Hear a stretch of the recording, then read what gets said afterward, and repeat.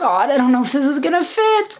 Yes, I did just spend the last 5 hours getting ready for a Met Gala that's not happening and that I wasn't invited to in the first place. The Met Gala 2020 was supposed to be this past week. Obviously it was postponed, but seeing all of the celebrities post throwback photos really got me in the mood to get red carpet ready for no reason at all. If you're new here, hi, my name is Miranda. Welcome to my channel where we talk all things budget beauty. If that sounds interesting to you, then become the newest member of the Slashed Squad by hitting subscribe and the bell icon. All right, we're doing a head to toe transformation today. Let's start with makeup. Y'all know I don't usually wear primer on the daily, but if it comes to a special event, I will. So today I'm going in with the Physicians Formula Natural Defense Protect Your Prime Oil. This is a lightweight priming oil that really helps smooth everything out, give you a glow, and it has SPF in it. For foundation today, I'm using the Believe Beauty Skin Finish Foundation.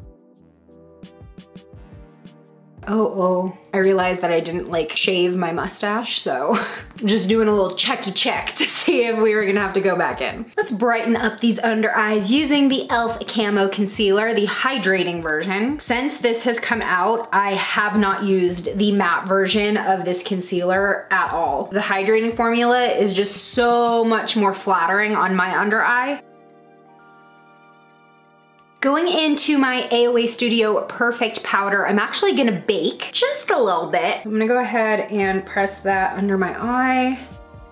And I'm also gonna put that in my laugh lines. It's where I crease the most. And up here. While I let this powder sit and look like a complete crazy person, I'm gonna be doing my brows with the BH Cosmetics Brow Duo. It's just a little powder compact. I'm really liking this stuff. Now, in terms of the Met Gala's theme about time and how fashion and beauty trends tend to re-emerge years later with, you know, a little spin on them, I wanted to let that inspire me to do sort of like an old Hollywood starlet type of look today, but with some modern touches. I'm digging the brows today. All right, I'm gonna go ahead and brush this powder off. Pores who? Let's get started on the eyes. I'm gonna be priming with my MAC Paint Pot. This product does not quit. I've had it for so long and I'm barely putting a dent in it, although I might hit pan soon, I'm not sure. I'm gonna try to use the Karity Picante palette, which I did choose in my Shop My Stash. Mostly warm neutrals in this palette, but I think we'll be able to get that old Hollywood vibe, hopefully. First things first, I'm gonna go into Delia here to set my base. I'm gonna go into Dish right here. It's sort of like a brown with pink undertones, and that's going in the transition area. Now going into Bittersweet, which is a warm dark brown, and I am gonna be doing a cut crease today, so I'm not gonna worry too much about what ends up on my lid. Okay, I'm gonna take our transition shade a little bit on a new brush and blend, blend, blend. All right, we've got this blended the house. While we're blending, I do wanna add my brow bone highlight. I'm gonna go into Fearless, which is a nice warm champagne. And then I'll just go ahead and blend to get those to fade into each other. Now I'm gonna do the cut crease. I'm a little nervous because I haven't done one in a while. And I'm gonna be going back in with the e.l.f. Hydrating Camo for this. I still got it. Okay, let's not speak too soon, Miranda. Still have a whole other eye to do. Okay, I'm just gonna go ahead and set this a little bit. Man, I would have really loved to see the celebrity looks for this theme. For the crease we just cut, I'm gonna be going into another AOA product. This is their Diamond Powder. This is in the shade Antique Pink. Oh, I'm gonna be a little bit smarter about this. I have my NYX glitter primer, and I'm just gonna pat that right over the cut crease so that we get a little more stick and a little less fallout, just to make this a little easier on me later as well. I'm gonna put some setting powder under my eye to catch the glitter. There we go. Ooh, look at that impact. Okay, note to self, always use glitter primer when you're working with glitter. This eye looks so much better because I put the glitter primer on first. Miranda, how about some common sense and not shortcuts? I'm gonna go back into our outer corner shade and just pat it a little bit at the edge of that glitter, tugging a little bit of the glitter over the boundary. I'm gonna be using my Covergirl Perfect Point Plus liner, tight lining my upper lash line, and then I'm gonna be creating a little flick at the outer corner. So I'm just gonna lay down a little bit of liner, and then taking a teeny tiny liner brush, I'm gonna blend that out and give it a little bit of a flick. Best believe I'm gonna be putting on falsies today, but first I'm gonna curl my lashes, and I'm gonna do a base coat of mascara using the Covergirl Flourish by Lash Blast. I didn't mean to be using so many AOA products today, but I gotta say, the stuff they've been sending me recently has been hit after hit after hit, including these new premium faux mink lashes that they just came out with. Look how fluffy these are. Oh my gosh, they're nice and thick. These are part of the Paw Paw collection on AOA, which is slightly more than $1, but then part of the proceeds go to help animals in need. They're synthetic, but they look so fluffy and beautiful. Gonna bronze with my Kokie Matte Bronzing Powder. This is the shade Heat Wave. It is quite warm. I'm gonna bring that up onto my forehead as well.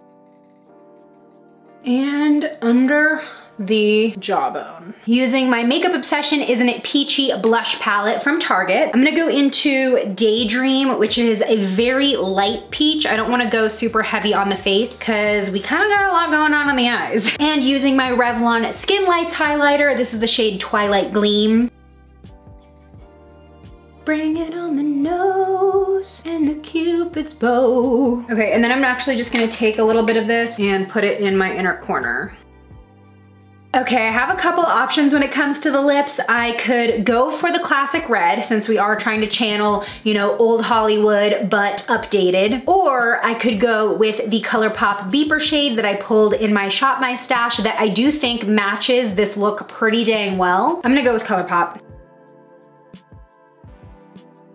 I am obsessed with how this look came out, but we are not quite done yet. Let's move on to hair. The tool I'm gonna be using today is the Bedhead Wave Artist. It gives me pretty deep, flowy waves. I've never done this since I've had short hair, so I'm interested to see how it goes. Using my Eva NYC Main Magic Hair Primer, this is my favorite heat protectant. I started using it when I had purple hair because it helps protect the color out in the sun as well as heat tools. It gives the hair a really nice shine after it's been heat styled. Oh, there's pounce. And you just clamp it within the tool and hold tight, okay? And then when you let go, you'll see a deep wave. Let's see how the deep waves end up looking.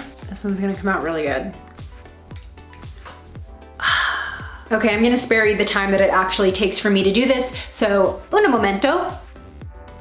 Okay, this looks a lot different on my short hair than it did with my long hair. It's looking a little bit early 90s, but I'm gonna go ahead and take a wide tooth comb. I'm just gonna like brush through everything. Okay, I have these studded hair clips that I'm gonna use to pull this side back behind my ear. I think that'll give me a little bit more of the old Hollywood look that I was going for and not Madonna.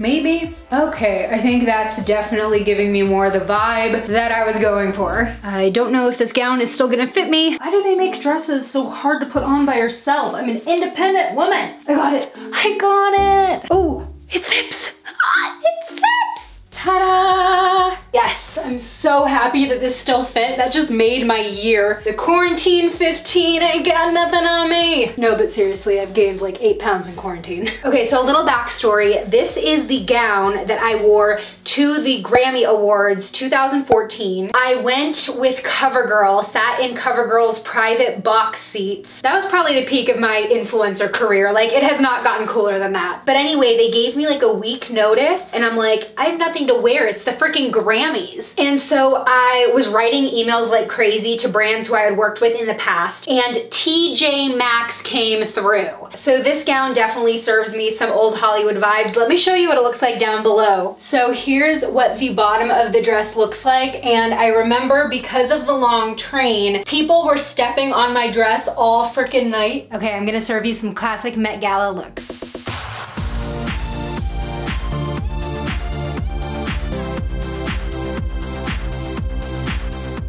how's it going? Hi, nice to meet you. Please describe to me your look tonight. Oh, it's Vera Wang for TJ Maxx. Holy cow, I am sweating. All right, well that was this video. I would really appreciate a thumbs up if you enjoyed it because it took me forever. Tell me in the comments, who is your favorite Met Gala dresser? Year after year, which celebrity do you think looks the best? Today's shout out goes to Michelle. Thanks for being a member of the Slashed Squad, and join me over in this video next where I create the perfect drugstore eyeshadow palette. I'll see you over there. Bye.